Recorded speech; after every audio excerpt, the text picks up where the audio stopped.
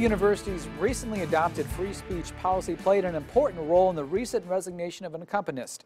Jamie Newman stepped down after explicit rape threats he posted online were made public. When News 18's Brittany Tyner asked Purdue President Mitch Daniels if he felt the situation was handled properly, he pointed back to the policy.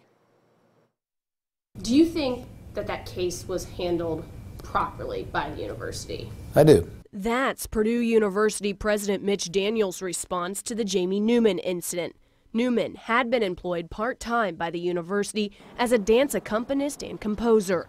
Allegations surfaced last week that Newman made rape threats in a social media post. This was as serious an expression as happened during my time here. Purdue investigated and did not take any action initially because they determined there was no real threat. The next day, Purdue legal counsel said he could still face employment-related actions and demanded an apology, saying if he had made such a vulgar statement while working for a private school, he would have been fired.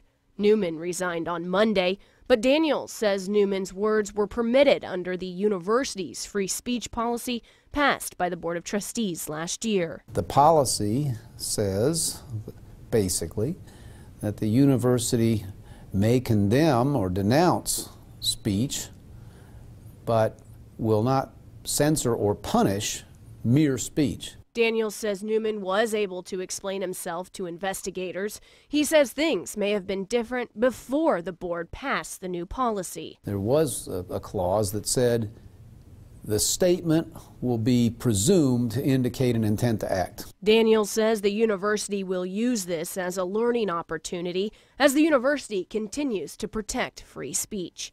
Reporting on campus, Brittany Tyner, News 18.